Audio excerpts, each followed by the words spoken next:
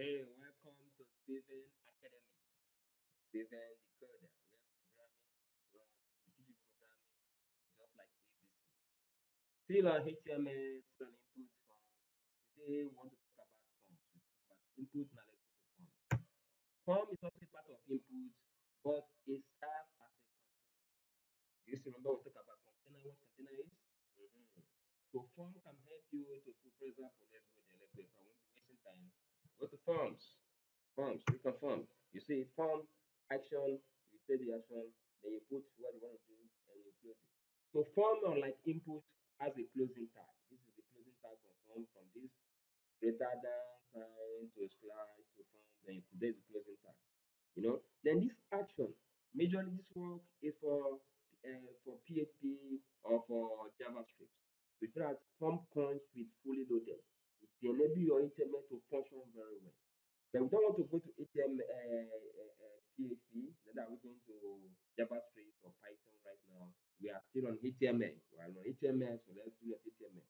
And as I said, the building block will only give you the structure, will only give you the building, the foundation for others to come and work on. Okay. So how do you use form on HTML? Bring it down. Let me show you how you can use form HTML. Same thing, you put input. Remember, I told you form is like remember what I told you? There's a container for input where you're using input. Okay. So let's use the word that submit that we used before input type come around submit. Input type submit. I just want to show you how form functions. Okay. Click on your save as usual, and remember to right click and go to our live server so you can see what we done. What we've done now. Let's scroll down. Let's scroll down. Let's scroll down. Let's scroll down. You see forms? You see form? Submit. Submit button is there.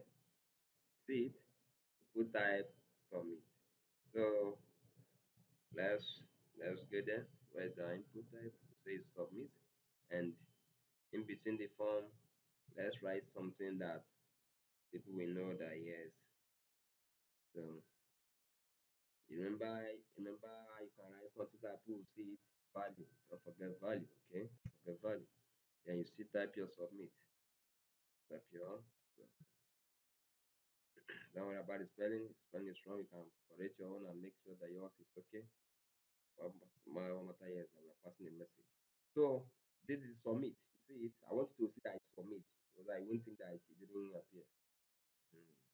After you join, you now you'll be able to click on submit and it will submit. After all the form, you'll be able to create a contact form and now submit. So that form serves as a container for everything we've done. Now we can come over from the beginning. Just scroll down for we'll start this input of a thing. I'll start input just from the beginning. Go over it from beginning. From beginning, let's put everything in form because form serve as a container. So, yes, bring it down form, form, and take over this part of the form is the closing tag. Bring it, cut it. Let's go down to where we started and then close it. Okay, it won't change anything, but just that to show you that what it's serve as a container. Okay, so with this form, with form, you can do many things with form. So many things. So, like I said before, HTML does not actually function. But if you want it to function, you use the JavaScript. And for you to use JavaScript, form has to come in handy. Because you use form, form like I told you where you say action.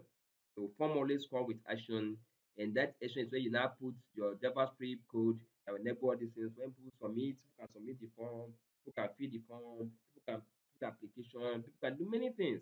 And then when you put your form type, your action type here on the HTML, you put your PHP you are using or you're using JavaScript, when you put it, when you submit it, you go somewhere.